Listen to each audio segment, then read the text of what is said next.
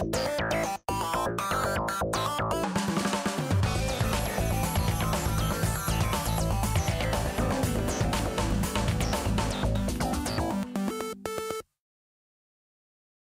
controls area contains two panels labeled Tools and Modifiers.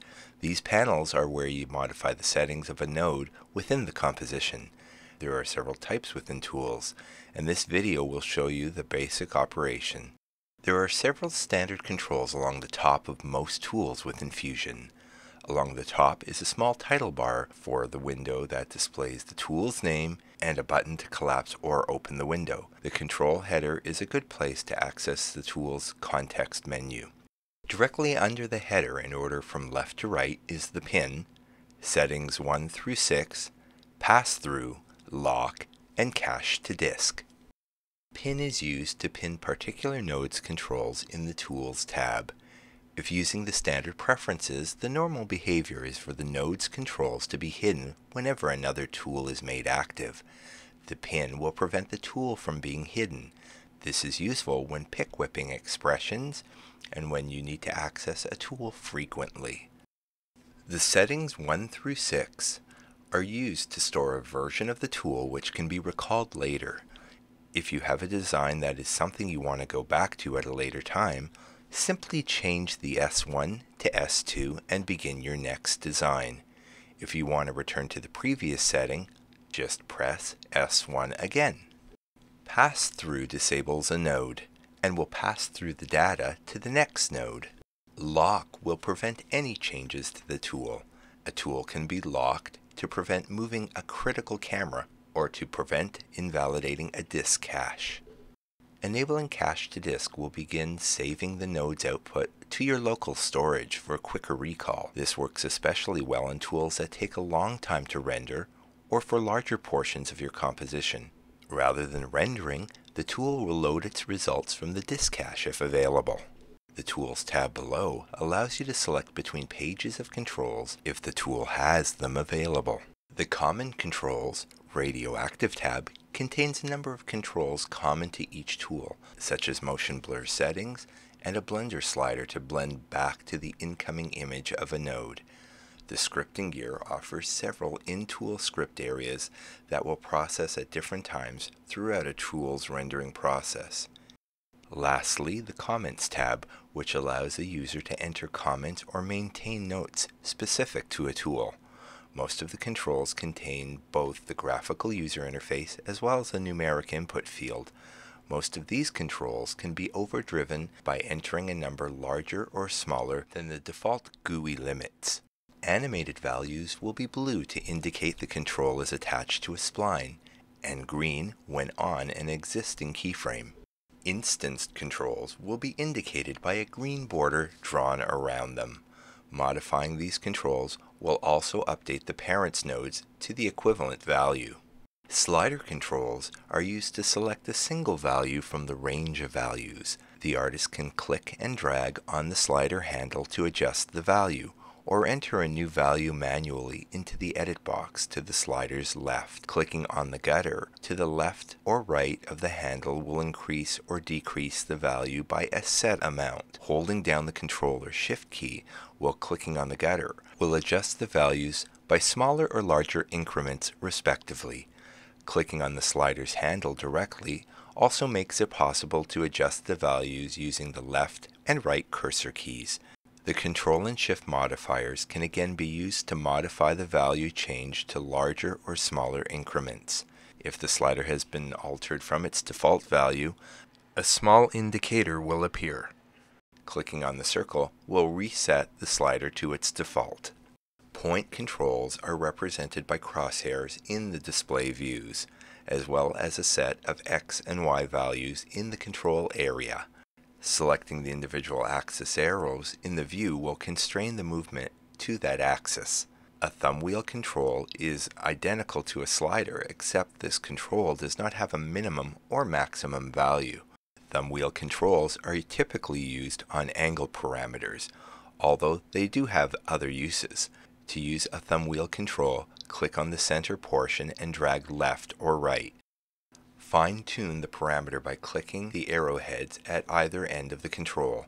The artist can also click directly on the control, then use the left and right cursor arrow keys to adjust the control's values. As with the slider control, the control and shift modifiers can be used to increase or decrease the size of the control change.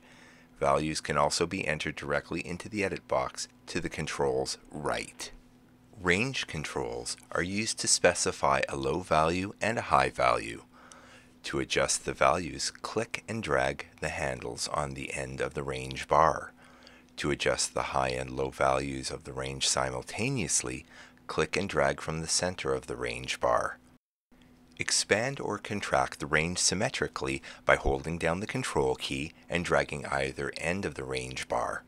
The range control is actually two separate controls, a low range and a high range. These can be animated and modified individually. Checkboxes are controls that have either an on or off value.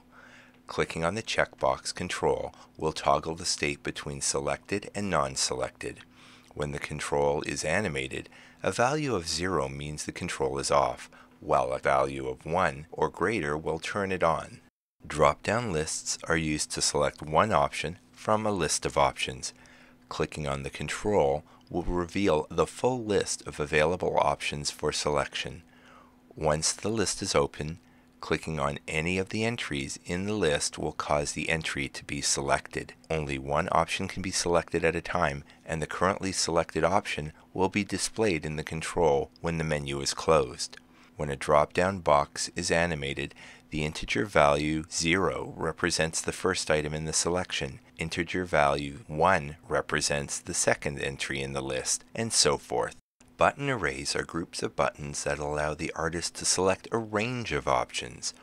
They are almost identical in function to the drop-down menu controls, except that in the case of a button array, it is possible to see all the available options at a glance. The color picker is displayed whenever a tool's parameter requires a color as its value. The selected color is shown in the swatch below the pick button. The swatch has two halves.